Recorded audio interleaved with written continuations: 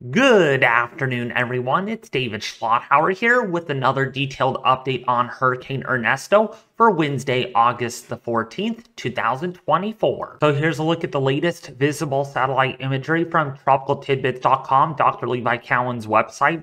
And as we could see here on the imagery, we could definitely get an idea that an inner core structure is still attempting to close off here on the imagery. If we look closely here, we have, again, a couple of areas of deep convection that are rotating around like a yin-yang fashion. So we got a deep area of thunderstorms to the east of the center. We have another one beginning to pop up across the northwestern and even western side. And then in the middle of that, you can see in the last few frames, we do have, while it's cloud filled right now at the moment, it is starting to show a little bit of a dimple here on the imagery, showing that eye-like future, which indicates that Ernesto is still strengthening at a very modest rate, not rapidly in fashion, but we are seeing some intensification still taking place. Now, while Ernesto is moving away from Puerto Rico, it's moving in this general direction, there is still some really heavy rainfall and gusty winds still occurring over Puerto Rico and even portions of, say, eastern there of the Dominican Republic, as we have a feeder band that is rotating all the way around, and there is even some semblance of drier air. So whatever rain we do have here will be short-lived because we do have some drier air in place. The only intensity estimates that we have today is one from the National Hurricane Center, but also from an Air Force mission.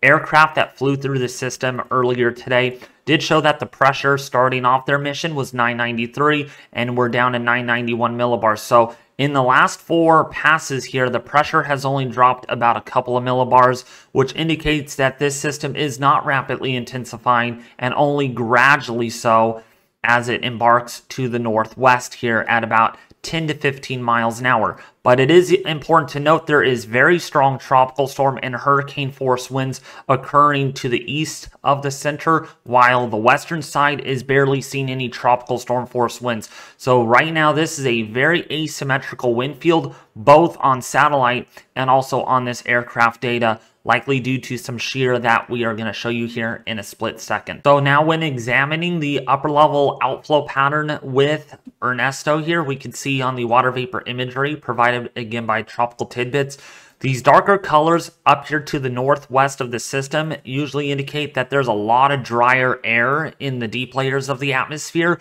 and this pocket of grayer colors indicates more moisture. So what we're seeing right here is, if we look closely, while we do have some outflow to the western side of the system, it is definitely being restricted, and most of the outflow is occurring to the north of the system and also to the east and to the southeastern sides of the system, which indicates there is some notable westerly shear here. In fact, if we look at this, see some of these cloud filaments over western or eastern Cuba, those are actually coming in out of the southwesterly direction, and you can see even some filaments here not even moving at all. And all you need is there's no wind here in the upper levels, and you have sufficiently strong wind at the surface coming in out of the southeast, and this is a indication that there is again some northwesterly and westerly shear over the system, which is plaguing this, and this is why it is asymmetrical quite significantly, with barely an inner core that is able to maintain itself on the western side. So now, here's a look at the 200 millibar upper level wind chart here from the HWRF model, a hurricane-specific trained model, where we could see this in a much finer detail. And this is for this afternoon, and as we can see here, this outflow that we talked about on satellite, doing a pretty good job here at illustrating this. And then this is where we do have some of that westerly flow encroaching onto the system, inducing a little bit of that restricted outflow on the southwestern and western sides of the system. As we go over the next, say by tomorrow morning, this outflow is going to continue to remain restricted, partly due to the fact that, one, this trough, this smiley face trough coming in across or off the eastern seaboard will be encroaching onto Ernesto's outflow. And secondly, there's another bit of a split tut cell over central Cuba here that is also going to superimpose this flow. So we don't have only westerly flow over this system or to the north of this system, but we have also westerly flow over the system from this trough. So the ending result here is that the system is not going to be in a very optimal environment that usually facilitates rapid explosive intensification, but more of a quick one instead. So there's a difference between quick and rapid. Quick as in like winds will probably increase about another 24 knots in about, say, 48 hours or so, versus a more rapid one. So when we go forward here, we can see what is going to all happen here. In the next 48 hours, this trough is going to really be impinging. And look at this. This outflow is very much restricted. In fact, there's barely any outflow at all on this upper level chart, where we have stronger baroclinic isotropic flow in the upper levels from the southwesterly direction. Nice good jet streak here. This would allow for some quick intensification because of the isotropic lift that is being encroached or being fanned out from the system, helping the system to exhaust all that heat out. And then once that trough leaves then the outflow, then the upper level environment might become marginally conducive this weekend. As it crosses over Bermuda, you can see how close this does get at 960 millibars, 970-ish. And then as it gets, or basically in the next 4.5 to 5 days, then it will merge up into another upper level trough that is to its west. And with this optimal setup, the system will actually do quite well despite of restricted outflow here, because now we're going to begin extratropical transition towards the end of the forecast, as you can see here, with this very well defined outflow channel that is going to be in place. And this is a healthy optimal setup that will allow Ernesto to at least maintain hurricane intensity very close to Nova Scotia, as well as to the Newfoundland and the Labrador. So now let's take a look at what the HAFS A is showing. Pretty similar with, again, that restricted outflow over the next 48 hours.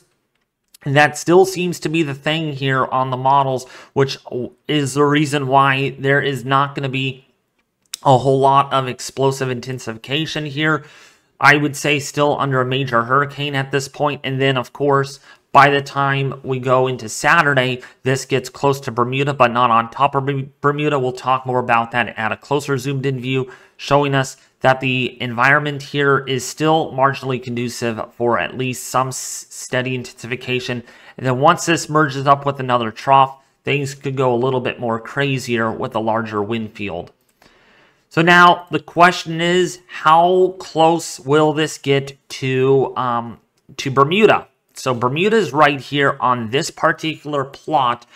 Purple indicates hurricane force winds. So if we back it out a few frames here, we can see by Friday night or Friday afternoon, here is Bermuda right here. We are going to initialize a live stream on this. This is still to be determined if we're going to be streaming all night on this. It just depends on how close this will get to Bermuda. If we get hurricane force winds just off the coast of Bermuda, we'll probably go live anyways, versus if this is far enough to the west or to the east of Bermuda, we're probably not going to end up going live on this. So this is still to be determined here on the channel if I will go live or not on Friday night into Saturday, since I'm open to streaming on Saturday. Now, by Saturday morning, we can see hurricane force winds do encroach onto this system or onto Bermuda. This is, again, August the 17th. And then the eye wall, the powerful eye wall, moves over Bermuda. This would be a very serious situation, including catastrophic impacts, surge on enormous levels, perhaps maybe as high as maybe 10 or so feet. We could be looking at catastrophic flooding due to heavy rainfall and, of course, coastal flooding, inundation, including the impacts of course, serious hurricane force winds over this island. So if this comes to pass here on the H-Wharf, this would be a very, very unfortunate situation on a life-threatening scale. And so this is going to be impacting Bermuda much of Saturday morning, and then that departs the area by Saturday afternoon into Sunday evening. Again, live streaming is to be determined here on the channel. And then once we go out to day 5, this could get close to Newfoundland and the Labrador of Canada as a very strong tropical storm with 70 to 75 mile an hour wind. Now, the reason why I say that the live stream is to be determined here is because the HAFS A does keep this far enough away from Bermuda. Again, here's Bermuda here. Here is the Hurricane Ernesto. Notice that all of the hurricane force winds, including even wind gusts, will miss Bermuda, versus tropical storm force winds here in green do indicate that there will be tropical storm force winds over Bermuda regardless. Therefore, hurricane watches, warnings, tropical storm watches or warnings will be needed for Bermuda within the next day or two, as this could get awfully close to Bermuda. And again, how close does it get is to be determined. Looking at the latest spaghetti plot from Tropical Tidbits, let's zoom in on this so you all can see.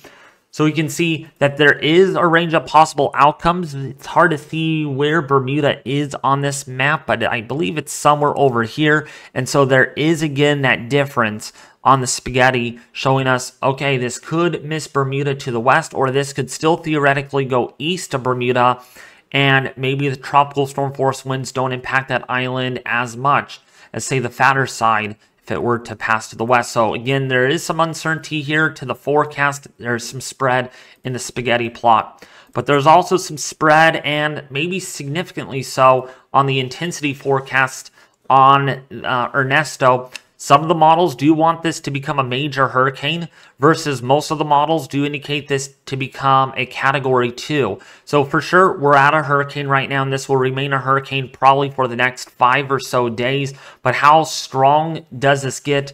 Again, we're looking at a range of possible outcomes. So therefore, my intensity forecast is going to be quite generous here, indicating a peak intensity of 110 miles an hour, and then weakening gradually down to a lower end Category 2 with 100 mile an hour winds, and then eventually down to a Category 1 hurricane in the next 5 days. Here is the official forecast from the National Hurricane Center, indicating that this could reach major hurricane intensity.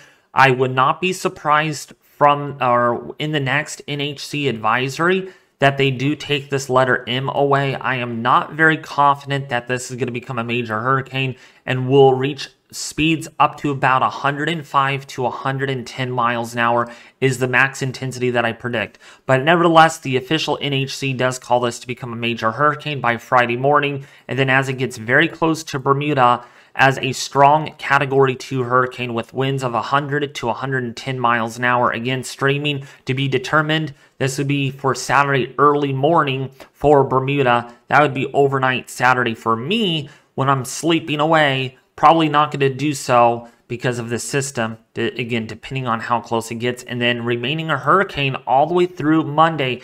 But we'll see if extratropical transition can occur a little sooner, perhaps even by Monday morning or Monday night up here in Newfoundland and the Labrador of Canada. But for right now, winds are at 75 miles an hour, moving to the northwest at 16 miles an hour. Here's a look at the chances of tropical storm force winds from the National Hurricane Center, indicating that there is definitely, Bermuda is right over here somewhere. There is about a 90 to 100% chance of tropical storm force winds for Bermuda. And again, this would arrive as early as, again, by Friday night for tropical storm force winds before the hurricane force winds come on shore. And here's a 30 to 40% chance over Nova Scotia and Canada. So just keep that in mind, that there is an outside possibility, and theoretically, there is even still a possibility here that, say, Cape Cod, as well as easternmost Maine, could still get tropical storm force winds. And again, that is just a very slim chance, but it is on here, and it's worth talking about in this video. Now, before I do close out the video, let's review with what we talked about here. Hurricane Ernesto, 75 to 80 mile an hour winds, Pressure's down to 987, 988 millibars, according to the National Hurricane Center. And again, this is still threatening portions of Puerto Rico. My hearts and thoughts are out for all of those that have been dealing with a lot of flooding, heavy rainfall, and strong winds. And Bermuda is next in line for serious impacts. Again, depending on how close this gets to Bermuda will determine if I go live on this overnight or not, covering the system in great detail. But that's going to do it. Share, like, and subscribe, and also hit the bell notification icon to stay up to date here on the YouTube channel, as I do my best at keeping you all updated on Hurricane Ernesto as it gets closer and closer to Bermuda. But anyways, I'll be back with you more tomorrow with another detailed update on Hurricane Ernesto.